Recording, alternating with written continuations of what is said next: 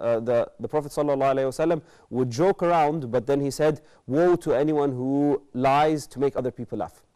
The Prophet ﷺ would joke, but he would only speak the truth. And this is the balance. There is a fine line between having fun and enjoying yourself and joking around with other people, and between lying. Even all of these April Fools and all of these types of things, this has nothing to do with Islam. A lie is a lie in Islam.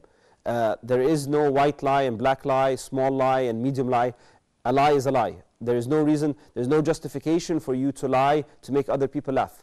This is going away from the balance. And whenever you lie, you find that you always be looking around for someone to catch which part you lied in. And this is where you start to become stressful. When you always stick to the truth, then you have the fun. You got all the fun, you got the enjoyment, you got the happiness, and you had the laughs without the anxiety and the stress of trying to think of how to cover up your lies and how this person will have revenge because you did an evil prank on them or evil